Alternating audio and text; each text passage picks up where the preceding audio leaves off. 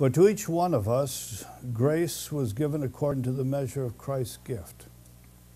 Therefore it says, when he ascended on high, he led captive a host of captives, and he gave gifts to men.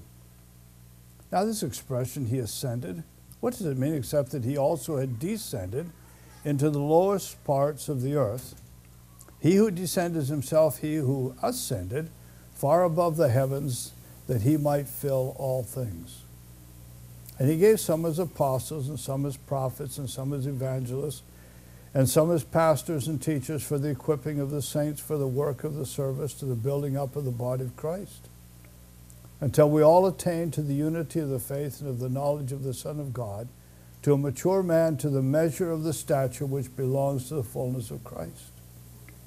As a result, we are no longer to be children, tossed here and there by waves and carried about by every wind of doctrine, by the trickery of men, by craftiness and deceitful scheming, but speaking the truth in love. We are to grow up in all aspects into him who is the head, even Christ, from whom the whole body, being fitted and held together by that which every joint supplies, according to the proper working of each individual part, causes the growth of the body for the building up of itself in love. Father, guide us in our time of consideration of your word this morning. Thank you for the Holy Spirit, our teacher. May he guide us so that we might learn what you'd have for us today, and we praise you in Christ's name. Amen. We come to the need for diversity in Christ's body, and the interesting part of this, I remind you the church is God's church. And how he guides his church is through three things: his God-inspired word, his God-gifted people, and his God-ordained circumstances. Week after week we focus on this, the word. We also, though, remind ourselves of the fact that he ordains all the circumstances in our life, and he thereby guides us by that. But one of the aspects that we need to be very aware of is his God-gifted people, and few churches follow this as they should. With regard to that, just again to remind you of the basic principle that we are at stake here as we look at this passage. I remind you, and I keep coming back to this because it's huge. I personally spend much time in prayer considering these three things, and these are the three things I look at continually: God's inspired word, God's gifted people, and God's ordained circumstances. For myself personally, what is God guiding me to do in light of his word, in light of the circumstances, in light of the gifts that he's given to me? How does all of that come to play in my life? And in light of this, you see, that's how I seek God's will. It's the only way to ascertain it, by these three things. Otherwise, we end up with all of our own ideas. We start out with the fact that we're liberated to serve. And I just remind you where it says, stop quenching the Spirit in 1 Thessalonians 5. It is in that passage telling us to stop hindering others from using their God-given gifts. But I would suggest to you we need to stop allowing others to hinder us from using our God-given gifts. If God has gifted us, we need to function in that giftedness and not let others stifle us in the use of that giftedness. That is where this came from. Just reminding you again, these three things God guides us by. So God's gifted people, and it's God who gifts them, are released, not by man but by God. In the context of God-ordained circumstances, the only thing that should stifle the use of gifts is if they violate the word of God in their use. And so therefore that's where elders come in. And it's just reminders that in this regard, elders don't belong here. That's God's place. Elders belong here, merely making sure that people don't violate the word of God. The second thing we looked at was that we're empowered to serve. And again, it's a reminder that God receives all the power and glory, not any to ourselves. And we must therefore humbly serve each other so that he might receive all the glory and power. Come to this part where we're unified to serve, and we set the background last week, but this is, by the way, I will say this, I think if you get a grasp of what we're saying today, we can transform your life in a phenomenal way. we sense the importance of Christ-centered unity. That's in chapter 4, 1 to 16. We want to look today at the importance of Christ-produced diversity. And then the importance of Christ-like love. And I could do this in several sections, but I'm going to tie it all together in one message today, so here we go. In regard to this, again, there is a God-demanded unity in this passage, no doubt. And let me put it in a broader context again for you and reminding you that in Scripture, the path is pretty clear to follow. And as you look at this passage, this is not our path, it's the Apostles' path. He starts with a walking worthy, and he has walking unity, non-worldliness, love, again, light, and then finally in care. He picks up on that last one and has three negative positive things to say. But he picks up on the last of these, not drunk with wine, but filled in the Spirit, and he has five participles. He deals with these participles, and then he takes the last one of these and once again builds on that in the latter part of the book as he brings it down to the home. The point that should be very, very clear is that one looks at this passage of Ephesians 4:1, and I just let these do it again. The fascinating truth of all of this is that when it comes to bear, Paul says, I want to apply this, and where he applies it, he brings it right down to the home, the husband and the wife. That is the most crucial thing, and today what we're going to look at ties in with that, because out of that comes the father, child, and the master, slave, but the primary thing is there.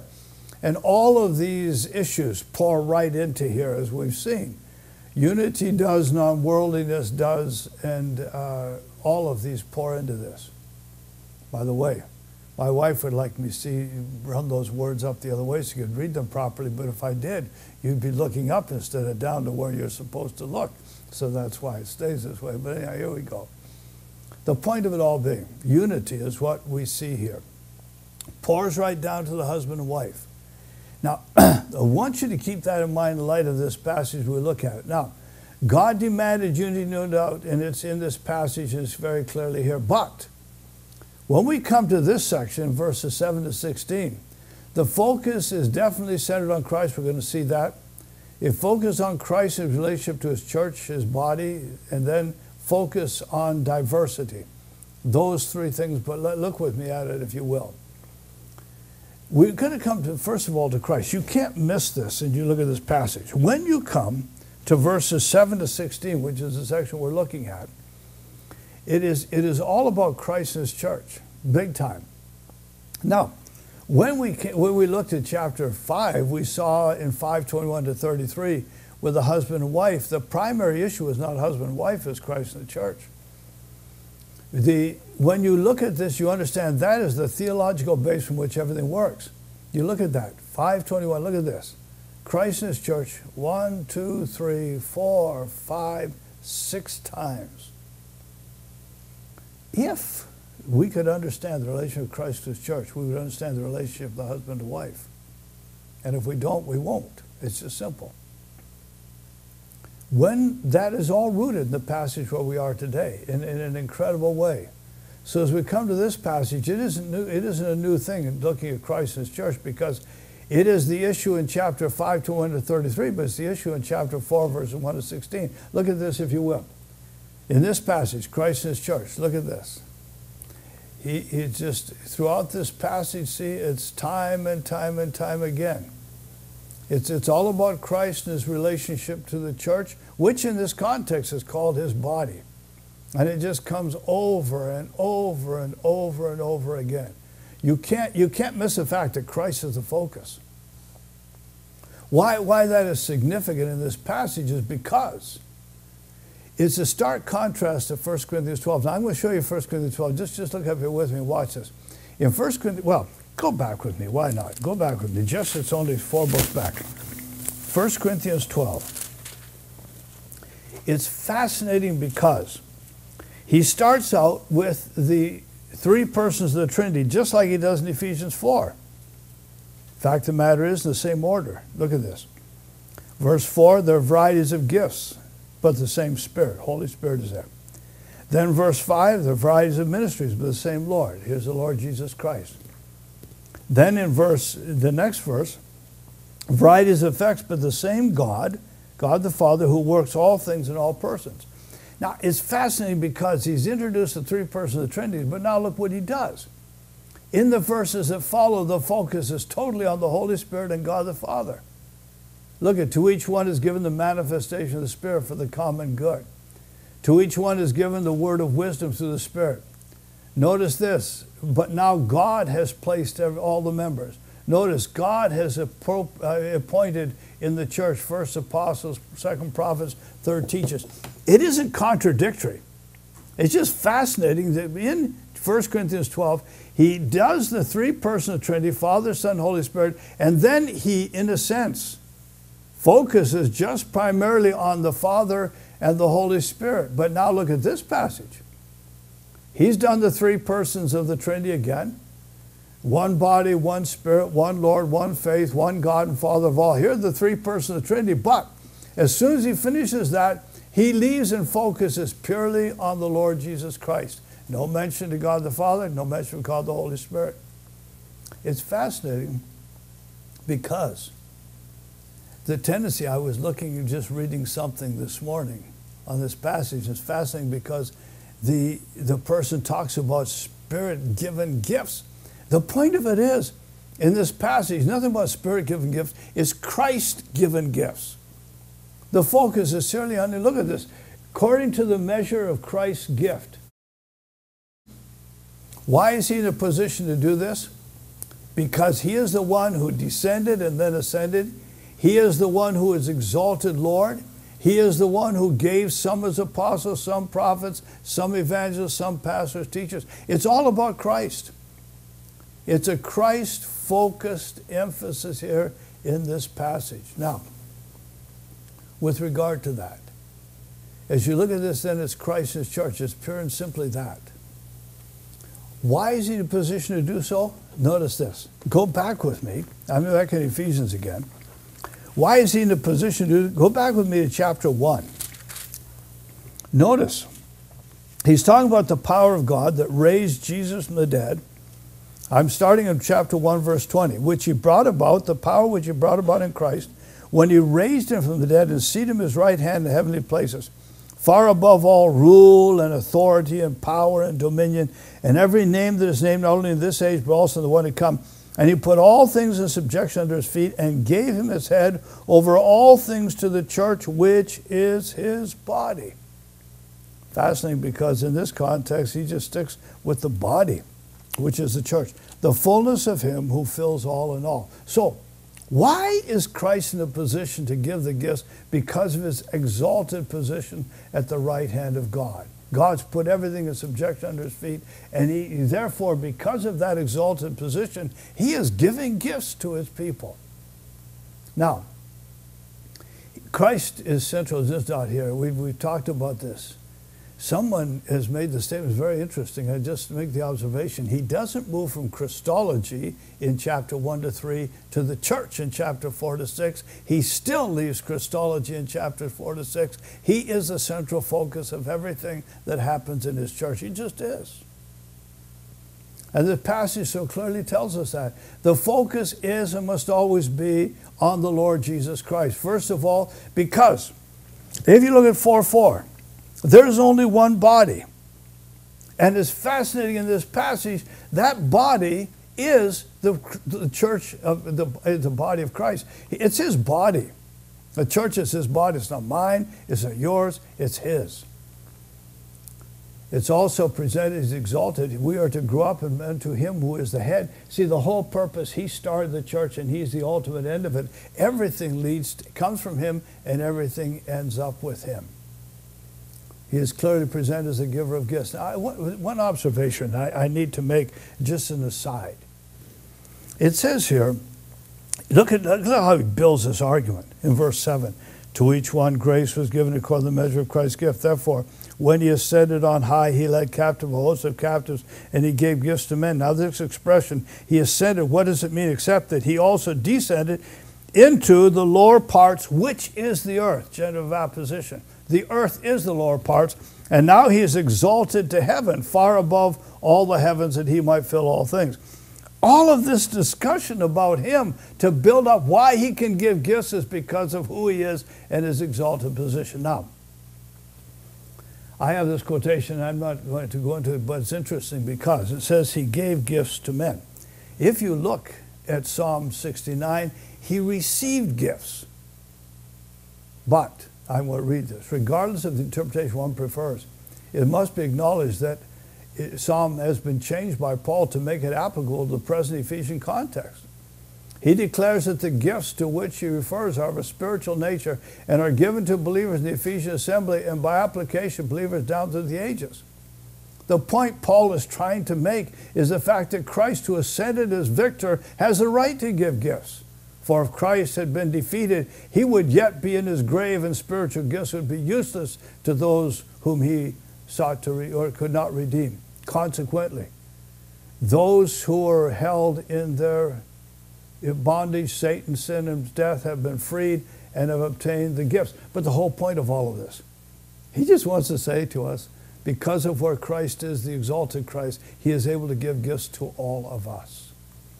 Now, he is the one and only Lord of his church. There's only one body, there's only one Lord. 4, 4, and 5. He is the exalted Christ. God raised him and exalted him, gave him authority over everything in the church. And he's not sharing that with anybody. Put everything in subjection under his feet. Move on. He is the source of the life of this church. He is. Notice, speaking the truth, love, we're to grow up in all aspects of him, who is the head, from whom the whole body. Let me go back to that, 4:15. If you will, I'll read that for you. Easier I put it there. From whom the whole body, okay, being fitted and held together by that which every joint supplies. But see, the whole point of it, the body comes from him, and the whole purpose of the body is to exalt him and to become like him. That's why we're here. The only reason why we're here. Okay, now, let me do this. The second thing that's emphatic in this passage is diversity. Now watch this. I want you to show why we do this. Because first of all, there's no doubt that unity is a big issue in this passage. Verses 3 and 13. We looked at that together last week. But look at something. The larger section, verses 7 through 16, talks about diversity within God's church. It's fascinating because there is unity in diversity. And may I say to you, there's unity because of diversity. If you and your wife weren't so different, if you and the other members of this body weren't so different, we wouldn't have a good functioning body. That's a fact. It's just how life is. And so when you look at this, the larger section has to do with the fact that there's diversity in God's church. There's diversity in your home. There just is. You're different. Praise God, you're different. Don't try to make anybody like you. That messes up God's whole plan. Doesn't get you anywhere. It just puts everybody in a state of tension. Watch this with me, okay? Look at this. The largest section of here is this. There is no doubt in this section that from the very beginning to the end is diversity in the church. Just we're all different. When you look at this, so there's a God-demanded unity, it's true, but see, the biggest part of this is diversity. We're different. We're flat out different. Not any one of us like anybody else, and that's on purpose. Now watch this. So here we are. But notice something. Notice this is given to us by Christ. The whole section of this thing is this way. He ascended on high. He led captive hosts of captives. He gives gifts to men. He ascended. See, it's all about Christ and what he did. He is the one who made us different. We're not different just because we're different. We're not different just because of our background. We're not different just because of our circumstances. We're different because he made us different. It's flat out how it is. And we weren't meant to be the same. He gave some as apostles, prophets, evangelists for the building up until we all attained the unity of the faith, the stature which belongs to the fullness of Christ. See, he made us different for a reason. Now watch this with me. No doubt diversity exists. It's just no doubt. We're all different on purpose. No doubt that that's Christ produced. He is the one who gave some as apostles, some as prophets, some evangelists, some as pastors, some as teachers. He did this. Nobody else did it. He did it. It's interesting because you look at the whole build-up here. We saw that in verses 8 and 9. Why in the world build this up about how he came to earth and how he ascended to heaven and how he's seated in a place of victory and how because of that he's able to give gifts? Why all of that is to show us that he is the source of all the differences in our lives and in the body. It's fascinating. It is all significant because it moves from the Trinity in verses 4 through 6 to this whole focus on Christ and the diversity of his church. Look at this. Christ and diversity. Watch this. As you look at this passage, see, look at this. Each was given, grace was given, look at this, by that which every joint supplies. Look at this. The fact is the proper working of each individual part. What ties this whole passage, they call it an inclusio, or which is another word, an envelope. What ties this whole thing together and holds it together is the fact we're radically different than each other. That's what ties it together, and we're different for a reason. That is the overriding statement of this passage. It's fascinating because for so many of us, we focus so much of our time on apostles, pastor, teacher business, and that is only one verse in the midst of this whole section. And the section isn't focusing on them, it's focusing on all of us. Now watch this with me. It's interesting because it's a command to unity, chapter 4, in verses 1 and 2. Then the foundation of unity is a Trinity, but now he says, how does this work out? How does this thing work out? And in the whole, he says it works out in the diversity that exists within the church. And may I remind you again, if you learn about Christ and his church, you'll learn about the marriage, and it starts right here. We were made different. I'm just telling you, it's so crucial here. The diversity and variety is the issue of verses 7 to 16, the largest section here. Now, let me suggest to you something, that this diversity and this difference did not start when we were saved. It started before we were ever born. Love this from the psalmist. Look at this. For thou didst form my inward parts. Thou didst weave me in my mother's womb. I will give thanks to thee, for I am fearfully and wonderfully made. Wonderful are thy works, and my soul knows it very, very well. Look at this part.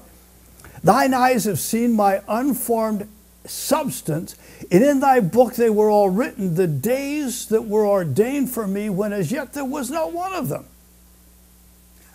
Before there was a single day in my life, God had ordained the days, and they were in his book before I was ever born. I mean, just put that in perspective for yourself. Just stop for a while and realize how monumental, phenomenal that is. God designed who you are, and he designed it before you were ever saved. He designed it before you were ever born. You are who you are by God's grace and God's design. But watch this, take it further. Look at this next part here, Jeremiah. Now the word of the Lord came to me, saying, before I formed you in the womb, I knew you, and before you were born, I consecrated you. I have appointed you as a prophet to the nations. He did this all before I was born. All before you were born. Look at this. And when he, Galatians, has set me apart, even from my mother's womb, and called me through his grace, was pleased to reveal his Son in me, that I might preach among the Gentiles, did not immediately consult with flesh and blood, nor to go up to Jerusalem to those who were apostles before me. Look at this. I understand. He started this process not on the road to Damascus. He started it before I was ever born. The road to Damascus was just a part of the journey, but the journey started way back when. I was talking to a dear lady and talked to her about Psalm 119. She says, well, it's so long, I just skip it. I says, no.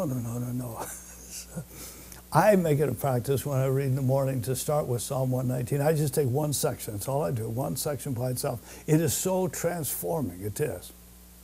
And there's some that I really look forward to. This is one of them. Look at this. Your hands made me and fashioned me. Okay? That's good. So he made me and fashioned me. Okay, well, watch this. So now I'm asking you, give me understanding that I might learn your commandments. I just want to understand how to cope with that which you've made me to be. And I want to do it in light of your word.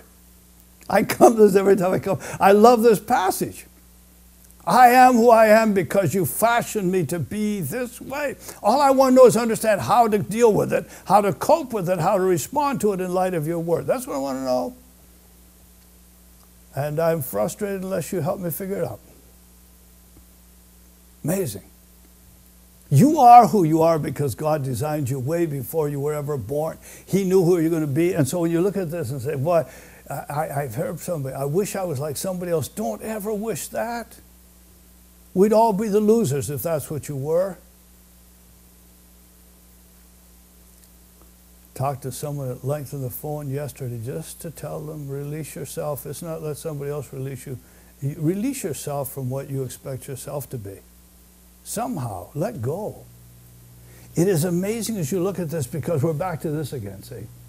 And the whole point of it, he did it. He did it. He designed all of this.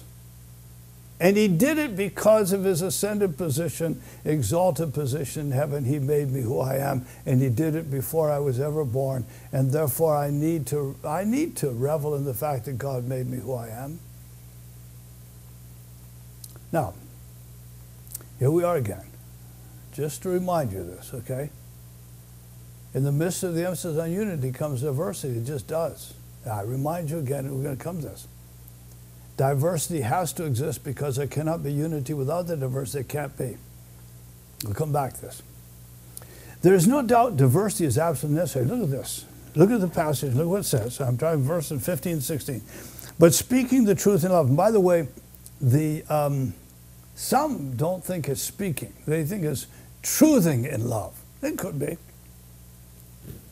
In other words, living a life of honesty and integrity in love. In the context, there seems to be a speaking part of it because you're responding to the doctrine and so forth, but the truth is still there. But notice this. In the context, go back. Speaking the truth in love, we're to grow up in all aspects unto him who is the head, even Christ, from whom the whole body, being fitted and held together by that which every joint supplies, according to the proper working of each individual part, causes the growth of the body for the building up of itself in love. You know what? Every part is needed. This isn't the only passage that talks about this. Look at this, 1 Corinthians 12. For the body is not one member, but many. It isn't. That's a great thing. If the whole body were an eye, where would the hearing be? If the whole were hearing, where would the sense of smell be? And never forget Dr. Feinberg. He says, God made us with 2 ears and 1 mouth, but we act as if he did it the other way around. Because we talk so much and listen so little. But you know what? It is an amazing part that God blended the body the way he did. God has placed the members, each one of the body, just as he desired, spiritually and physically, if you will. And if they were all one member, where would the body be? If everybody was the face or the nose or the eyes, where in the world would the rest of the body be? It wouldn't be. Now there are many members, but one body. And the eye cannot say to the hand, I have no need of you. I was so impressed with what I added on to the house, quite an extensive part many years ago. I did the plumbing, all run the plumbing up by myself. I poured the concrete, framed it. Had people come in and help at times, but basically it was the work I did. And I was so impressed because there was a slant going down from the front door to the front of where the addition was. And I thought, you know, it's nice, I'll do this in little stages, okay. So it went out a bit and put a row of bricks in there to set it off. And one of the elderly gentlemen, 80-year-old man, came by the house one day. He says, Don, this isn't good. He said, for people like us, when you put those bricks like that, we can't see that there's a step there. And see, when the eyes don't tell the foot where the foot's supposed to go, you're going to be flat on your nose, okay? It's just as simple as that. And you thought it was such a nice design, but for senior citizens, it wasn't a nice design. See, because it all, by the way, it's fascinating, isn't it? When you talk about love and hate, either one of those, fascinating. Or let's take fear and love. Fear? You can see something, your eye sees it. You don't feel anything, you just see it. All of a sudden you become lividly fearful. You do. Your knees begin to tremble. You start to sweat. You start to do things that you have no control over because the eye saw something and it's warning the body. And the same with love. The eye sees something and it's just how it is, okay? So you look at this business, see how the body was made, the way the body was made. And if it doesn't function together, you have major, major problems. Major, major problems.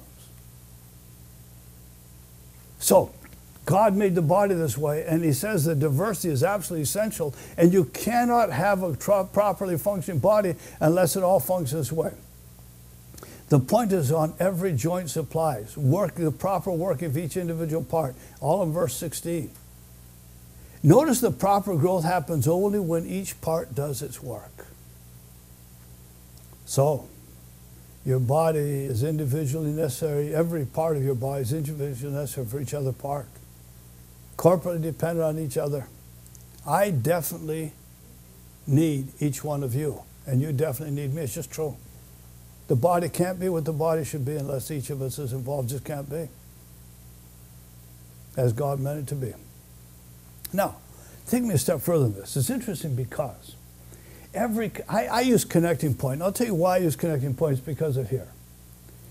Some people have translated this, ligaments and so forth like that, but see, the trouble is they can't come to a conclusion what this is talking about. Well, the word joint is haphes.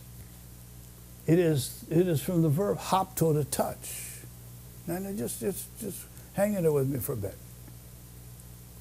It can bear the idea of fastening to or tying to. Okay? Listen to me. Every part of the body is somehow touching another part of the body. It is. Let's not get tied away with a ligament or what in the world it is. It's not that. It's just take the term. Every connecting point, every part of the body touches another part of the body. There's no way it functions unless it does. So now, when you do it like that, it should be clear. We point out this passage in real life. Each of these parts is connected to the head, which this passage tells us. So, rather than translate ligaments, I translate connecting points. Then just hang in there with me. You see, you touch. You can't help it. God designed you to touch other people. You can't live without touching other people. And God designed you to touch them in a particular way that nobody else can touch them. I have this, okay. It's the ugly thing, but look at this. This is a cardiovascular system. But you know what? I want to show you something, because you know there are veins and arteries here that they want to show you in the cardiovascular system. What they don't show you is this. The capillary. It comes from the Latin word capillaris. It's a minute, the word means hair. That's the original word. Because they're hair-like. They're minute, thin-walled vessels. I'm taking that out of the dictionary. One of the smallest vessels of the blood vascular system. Notice if you're forming networks throughout the body. I just think about this for a bit. I'll come back to that. Well, I'll stop here for a bit. You know, you're aching somewhere. Okay, we can talk about the, arteries, and where you have problems with the arteries and they become clogged and therefore you can die because of that, or veins. But you know what? Pop an Advil someday, or a Tylenol, or just a simple aspirin. Well, you pop it because there's a pain somewhere. I used to go golfing with guys, whoever I was out with, and there was a couple of them. One was an engineer, the other was a dentist. And it was funny. We stand on the first tee, and the guy says, "Have you had your Advil yet this morning?" They pop a pill before they even started, just to make sure they had no pains, okay? What you're doing is what? Forcing the blood to rush to that part of the body to somehow bring a release from the problem, or you're not.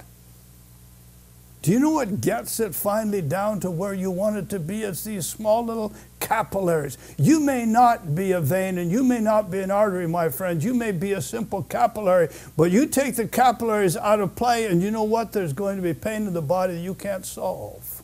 Simple. Just hang in there with me. I'm going to keep on here. This is the muscular system. But I do this for a reason. Watch this. Look at how beautifully the body is made by God. Didn't evolve, it came to watch this though. Every connecting part must properly work. It says that.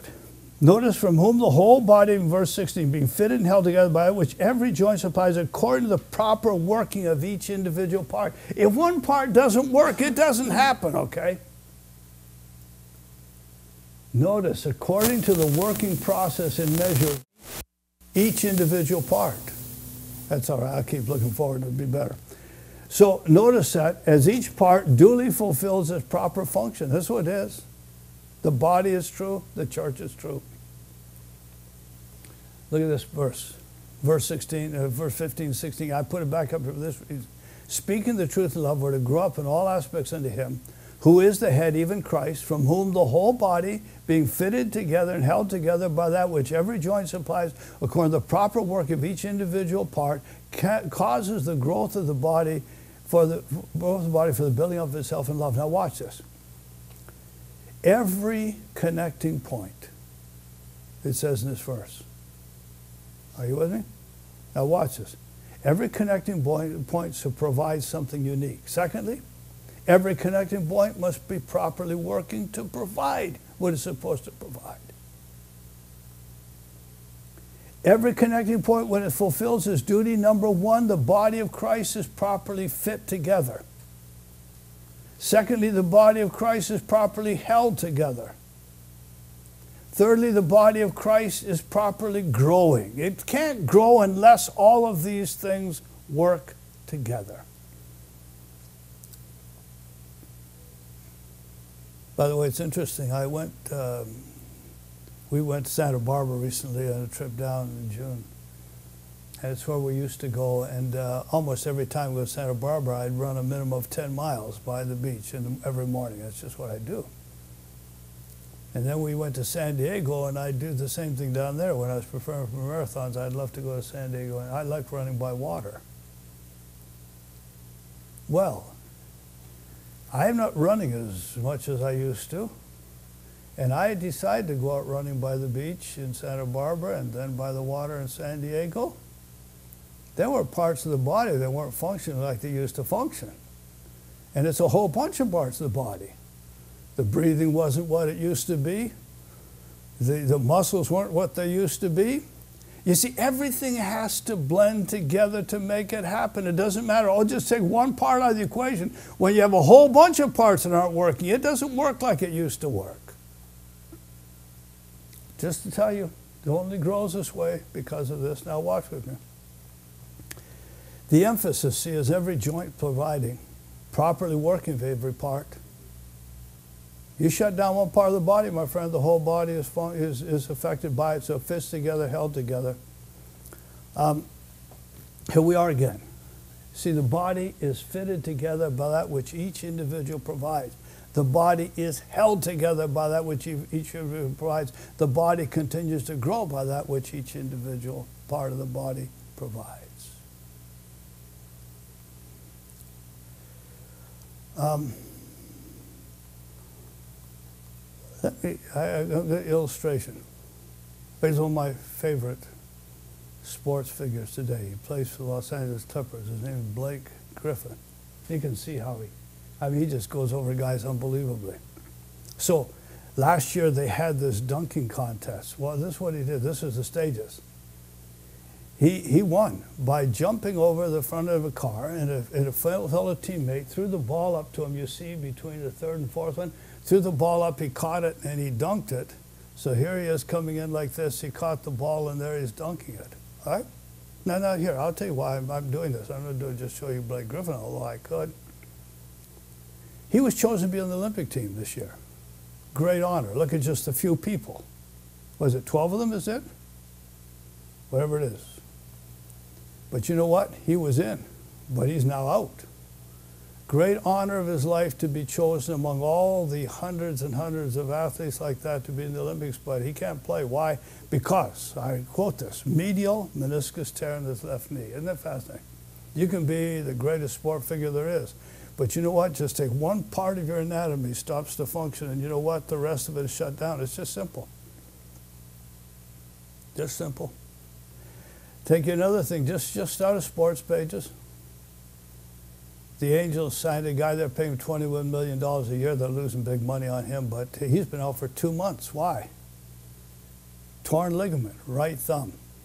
You $21 million, and you know what? It's all it is, torn ligament right month, and you're sitting on your duff doing nothing, okay?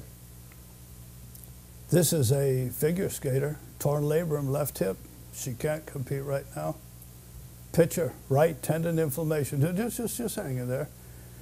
Michelle Pineda, anterior labral tear. Ricky Rubio, 2 torn ligaments, left knee. Former light heavyweight championship. He's got torn ligaments in both the elbows. You know the whole point of all this? Rotator cuff for this guy. I don't even care what those things are. Listen to me. I don't know what you are.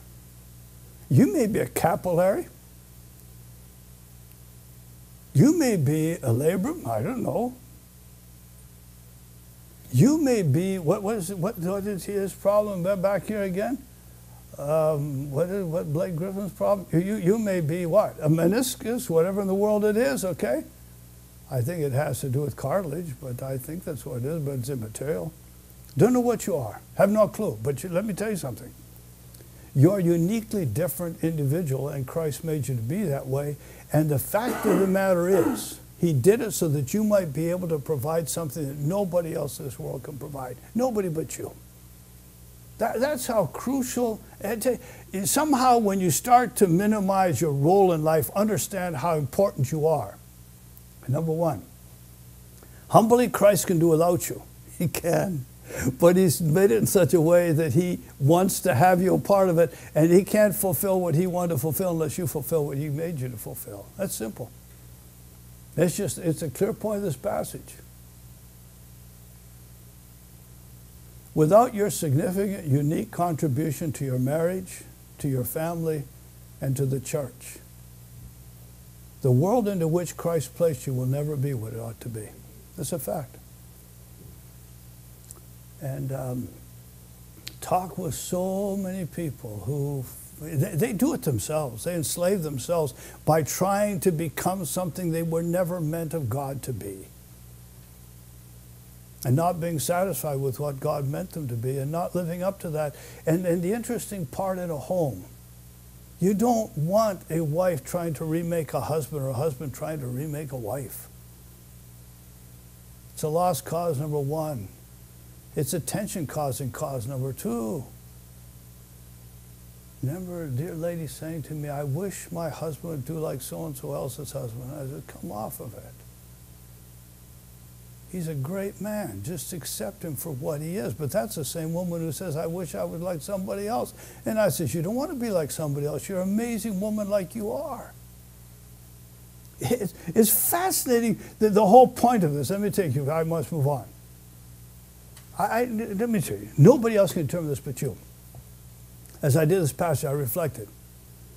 Way back when, first church I pastored, at that time I was 22.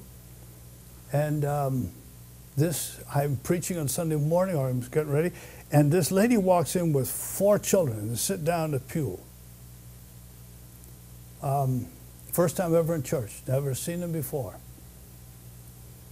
That night, the husband came and sat. By the way, those kids never, it's not good or bad, I just reflect on it. They sat with their parents every Sunday morning as long as we were in that body. They brought a great blessing to us because they'd invite us over to their house Sunday night. We'd go to the house Sunday night, she'd make sandwiches, and then we'd sit around the piano and we'd just sing.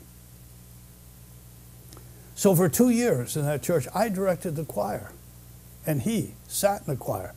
Oh, he's a better musician than I by a long ways. Don't even begin to compare.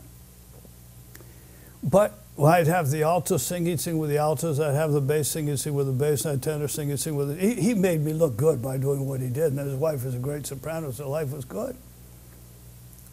After a couple of years, he decided, you know what, I'd take over the choir. I thought it was about time, but yeah, he did.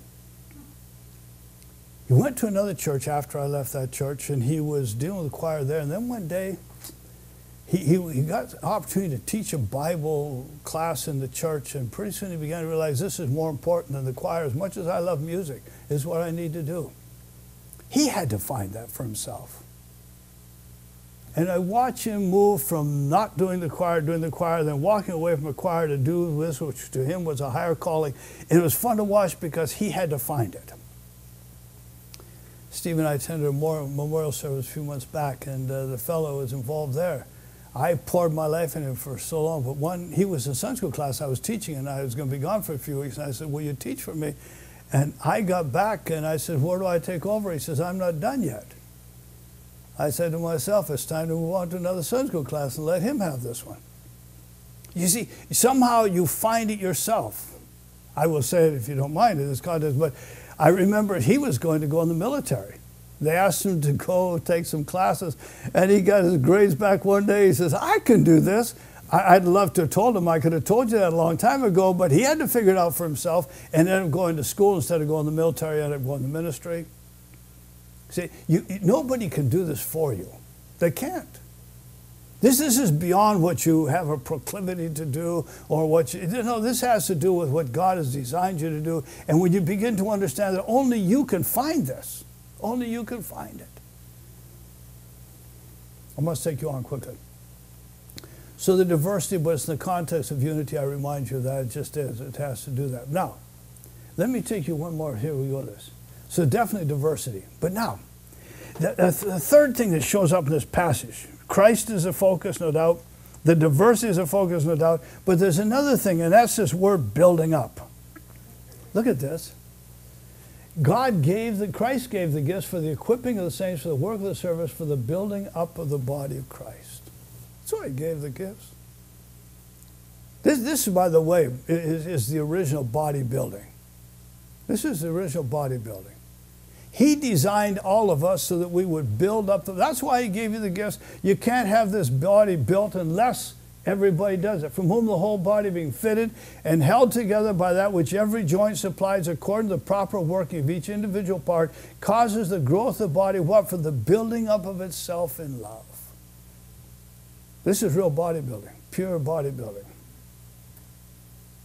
So then you're no longer strangers and aliens, but you're fellow citizens with the saints in God's household, having been built upon the foundation of the apostles and prophets, Christ Jesus himself being the cornerstone, in whom the whole building being fitted together is growing into a holy temple, Lord, in whom you are being built together into a dwelling of God in the Spirit. How about 1 Corinthians? Do you not know that you are the temple of God and that the Spirit of God dwells in you? If any man destroys the temple of God, him will God destroy, for the temple of God is holy, and that is what you are. You know what? Don't go messing with God's body, Christ's body, with God's church. He designed it the way he designed it to be built the way he did. By the way, a frustration for me. Church is going to hire a pastor. Number one, that's a problem in itself, but they're going to hire a pastor. So they go out and do a survey of the people. What kind of pastor do you think we need? And then they come up with this thing. They start looking for this guy. Then he comes in there. And I've shared with you. I was talking with a layman one day, and he had been on the board of a church. And one of my former students was his pastor, and he says, greatest preacher I ever sat under. And I said, why in the world did you join the other elders in running him out of the church? You know why? Because the former pastor, whose brother is a senator today back in Washington, former pastor was a great preacher but also a great administrator. And this guy couldn't administrate the same way that guy could, so they bumped him out. Build around his giftedness. Don't try to redesign him. Greatest preacher I ever sat under. Yeah, amazing. Watch this, okay? The emphasis on building up. By the way, here's the interesting part. You'll only build up the body as you build up one another. It's just true. Look at this. Let no unwholesome word proceed from your mouth, but only such as is good for edification or building up. Listen, when you talk to people, only building up words, not tearing down words. Only building up words. You know what? You can correct somebody with a building up word. You don't have to tear them down. It's amazing how we find ourselves tearing down. The goal of all of this is to grow up into Christ. It is. Notice this. Speaking the truth, we grew up in all aspects into Him. That's the whole point. He started, He's the end of it. We're supposed to have a common faith. We all attain to the unity of the faith, and that should come over with the Son of God. Faith in the Son of God, knowledge of the Son of God, and while we finally come to what? Notice the thing, the measure of the stature of the fullness of Jesus Christ. In other words, my friend, we want to become like Him. That's what we want to become. It's all about Him. He made us this way so that we collectively could become like Him. Aspire to the full measure of the perfection found in Christ. Now, I want to take you one step further, okay? The goal of all of this is a unified body. Not a whole bunch of mature men. He says a mature man.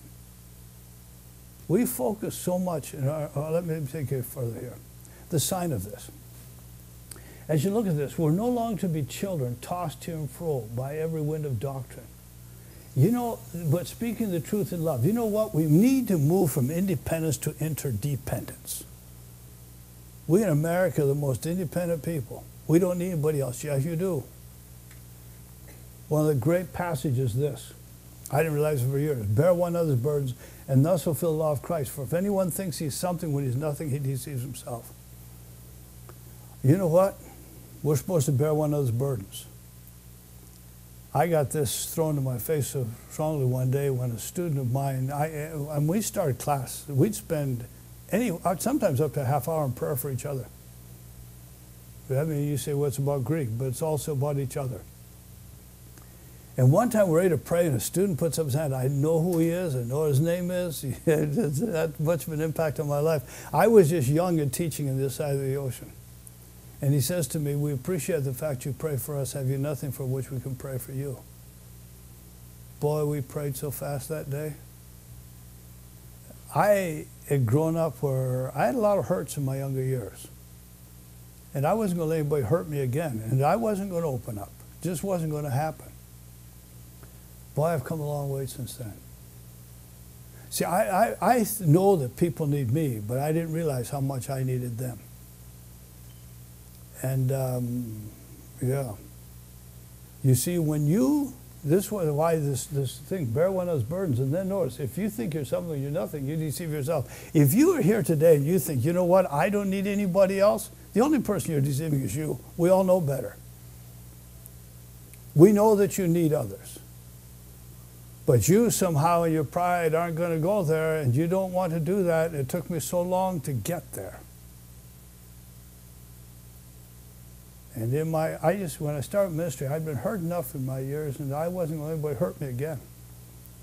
But you know, I realized something. You could come and say something nasty, and it wouldn't hurt me, but you could say something good, and it wouldn't help me either. Because I had so hardened my heart from being hurt. I didn't want anybody to get inside. I got to tell you today, I can be hurt awful badly. I'm not going to let it destroy my relationship with somebody, but I let myself be hurt. I decided enough of this business of trying to harden myself from feelings and the response to them. And so just to say to you, we need to move from our independence to interdependence. We just do. The whole thing is the whole body is fit together and held together, by which every connecting point provides. We need to move from self-centered immaturity to body-centered maturity. We are so self-centered. Oh my goodness. Just look at your life. It's what it is. See, mature people realize it's about a mature man, not mature men. Mature people realize that as important as independent growth is, corporate growth is equally important if that's what keeps churches and marriages together.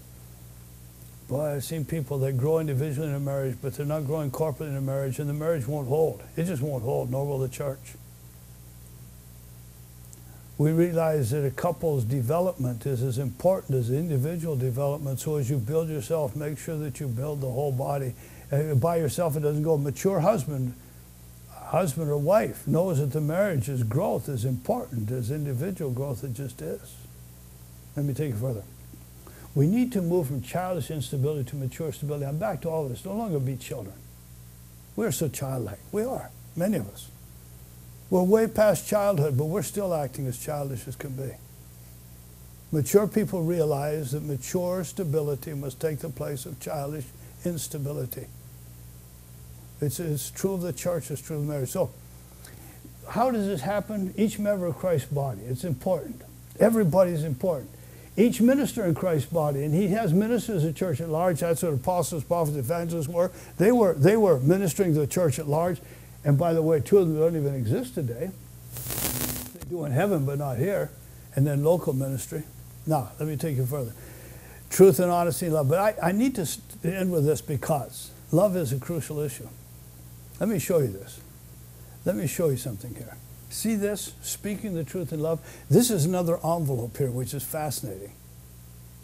One envelope is unity, another envelope is diversity, another envelope is love.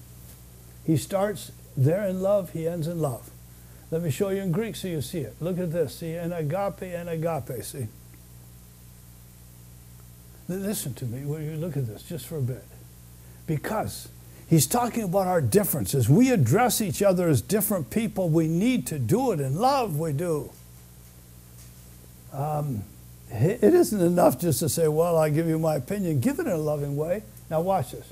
It must be a Christ-like love. It's interesting in this passage, anything less than the Christ-like love is totally unacceptable. Look at this. Husbands, love your wives as Christ loved the church. This is to everybody. Be imitators of God as beloved children and walk in love just as Christ also loved you. Listen, Christ-like love. Let me take you further. It's a Christ-like selfless and sacrificial love. He loved the church and gave himself up for her. You must be willing to sacrifice yourself for the sake of others. It's not your way or the highway. Notice this, be imitators of God and walk in love as Christ also loved and gave himself an offering and a sacrifice. See, you can't function in your differences without understanding the fact Christ made you different for a purpose, but secondly, understand the only way you can function as different people together is as you have Christ-like love. That's what helps you to do it. Let me take you a step further. Forbearing love. Look at this. I start with chapter 4, verse 2. Notice this. With all humility and gentleness, with patience, showing forbearance to one another in love. Notice again, as you look at this in this context, it goes right from being diligent to do this, to maintain unity with this forbearing with one another. Now, what is this all about? Let me suggest to you. Showing forbearance to love, being diligent. We can only maintain unity and diversity by putting up with each other's differences. That's true. Notice something else. Showing forbearance. We can only deal with each other's differences as we are long-suffering. You know, the word is long-fused. Yeah, you don't let someone go ticking you off. It just doesn't work. You don't do that. We saw it in 1 Peter. You have a stretching love. It just stretches and stretches and stretches and stretches, and you don't let people push you out of shape. Notice this, with all humility and gentleness, we can only show such love as we exhibit humility and meekness, and it's not a weakness, by the way. So here's the issue. We start with our marriage, we realize we're different, and Christ made us this way. It didn't just start last year. It started before we were ever born. He made us different on purpose, and he made us different so that we would blend together and provide something the other could not provide, and we do it because we're able to put up with the differences of others and respond to them. Look at this. That unwholesome word proceeding mouth, only such as is good for the edification or building up of others. No yelling. It doesn't get you anywhere. It doesn't get you anywhere. You can correct, but you can correct in a building up way, not a tearing down way. It is so easy to tear down. It's so tough to build up. But that's what we're here to do. Let all bitterness and wrath and clamor and slander be put away from you with all malice. Now, it must be forgiving, though. That's right. Look at this. Be kind one to another, tender heart, forgiving one another, just as God in Christ have forgiven you. This is later on in the same chapter. It must be a forbearing love, and it must be a forgiving love. We've got to be forgiving big time. Look at this. Not so word, but only such as good for edification. It may give grace to us here. No bitterness, no anger, but rather forgiveness. No bitterness, no anger. Tender-hearted forgiveness, even as God forgave us. Amazing, isn't it, the story that Jesus told? A fellow who owned so much. It was in the millions and millions of dollars. And the master forgave him. He went out and he found somebody else who owed him such just a meager bar, like 3 months' worth of work. And he put him in jail because of it. And God's whole point, I forgave you so much. Can't you forgive one another? So Peter says, how many times do we forgive? 7 times. Jesus, 70 times 7. Now don't go adding up to 490 and stop at 490, okay? That's not the point he's making. We must be forgiving people, so there we are. That's how it is. Unified to serve.